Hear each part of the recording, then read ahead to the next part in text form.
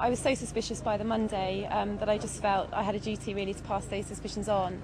I spoke to my news desk back in London and they said that they thought that was the right thing to do. Now, let's discuss why we were a little suspicious of him, because your suspicions were aroused first of all and you shared those suspicions with me.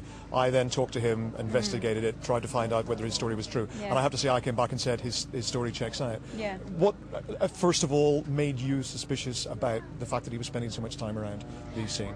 It was just very reminiscent of the Soham murders. That was my first instinct. Was there was a local guy, he was hanging around the scene an awful lot.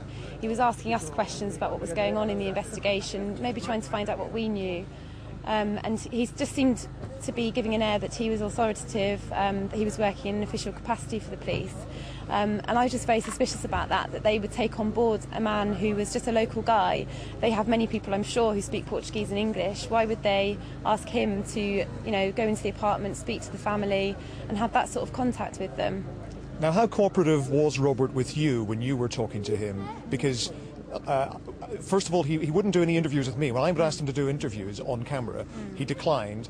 Had you approached him to do a proper interview and asked his identity and things like that? Well, he was very vague when I tried to ask about his background. And he would chat to me quite openly, but he wouldn't give me his surname. He wouldn't tell me really where he was from, where he lived over here. He wouldn't give me a telephone number for him. And when I asked him about what he did for a living, he was very vague. He said he worked for real estate. And I just had a really uneasy feeling about him from day one. You reported him to who, and what was the response?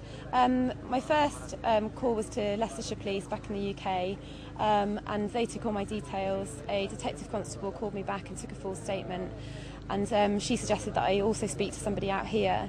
We didn't really have a police contact last week, so I called the British Embassy, and they said to just speak to a policeman on the scene.